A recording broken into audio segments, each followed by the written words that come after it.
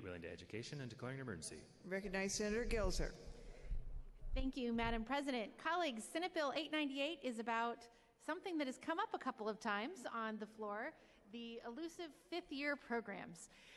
Over the course of the last several months, we've had a lot of conversation about something, and we've used the term fifth-year programs, but what quickly became clear is that that term means different things to different people. In certain regions of the state, particularly the region that the good representative from the Santiam Canyon and I live in, there are many schools that have used this program to improve their high school graduation rates and the rate of kids moving on to college. For instance, in the Corvallis School District that I represent, their fifth-year program is called Running Start. What they have done as part of this Running Start program is gone back to find kids who have actually dropped out of high school. They're not coming to school anymore. They go and they track them down. These are people that have had babies, they've been arrested, they are working to support their families and have not had time to come to school. They've lost hope for themselves. The district has come and pulled them back in, invited them into this Running Start program, and said you don't have to take your classes at the comprehensive high school that didn't necessarily work for you. You can do a combination of classes on the school district campus and on the community college campus.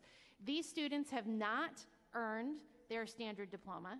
They have not necessarily even completed 4 years of high school, but the impact of this program in just 2 years, the Corvallis School District has increased its high school graduation rate by 12 points.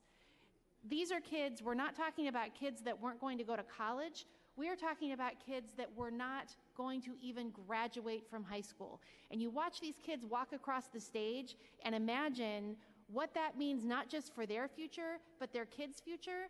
This is a program that changes the cycle of poverty. We're talking about transformational change that lasts across generations. So I think that it is the wrong thing to do to stop districts who have found a way to work in partnership to help these kids actually graduate from high school.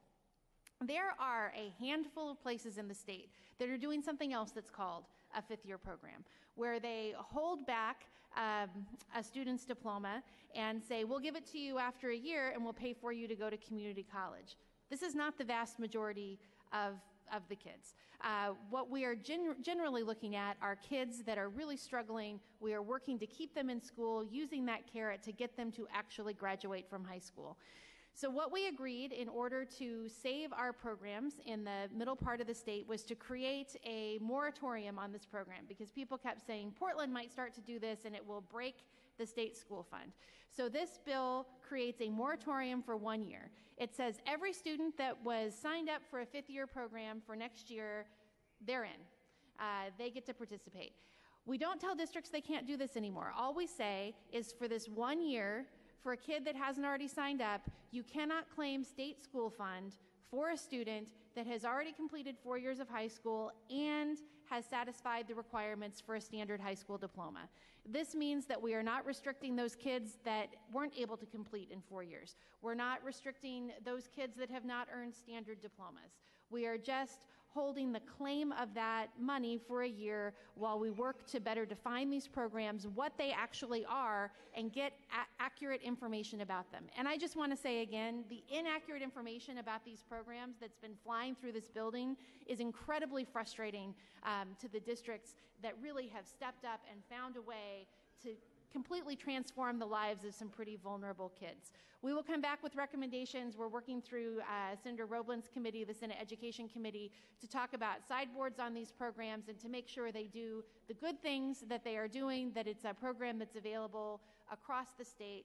But again, colleagues, we sat in a Senate Education Committee, and I took exception because a representative of the OEIB called my superintendent unethical. There is nothing unethical about boosting your high school graduation rate by 12 points.